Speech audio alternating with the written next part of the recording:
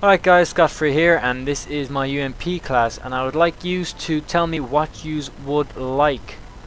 So basically what I have here is, I'm using Marathon, Lightweight and Commando, and what I want to know is what would be the best thing, maybe Ninja.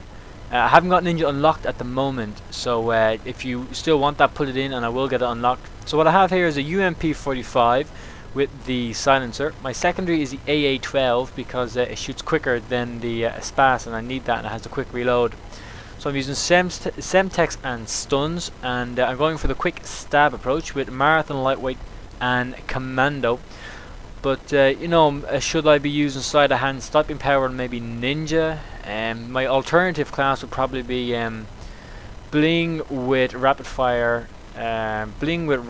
Silencer, stopping power, and Ninja. But let me know what you think, guys, and thanks very much.